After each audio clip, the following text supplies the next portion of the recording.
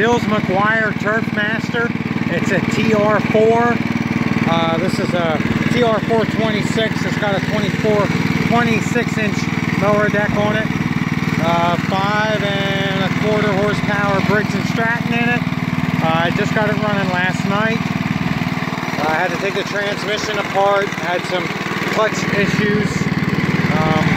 The setup on this is really weird. It has like a band brake that tightens, a band brake on the transmission pulley that tightens to a drum, that the drum's keyed and runs the transmission.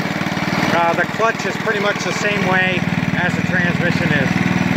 It has 2 speeds forward, a high and a low. So that's forward, and then that's your hand clutch. So this would be your hand clutch to put it in and out of gear. You have a brake and a parking brake. Over on the other side here, this is how you raise and lower the deck, and this is the deck engagement. It's a really cool little tractor, and if you want to scoot it around, you just flip the handlebars the other way, and you can pull it around. It turned out really nice. It was really dirty when I got it. The carburetor had some issues and stuff. I went through everything, cleaned it all up. It runs really nice. Second pull fires right up. It's a cool little tractor.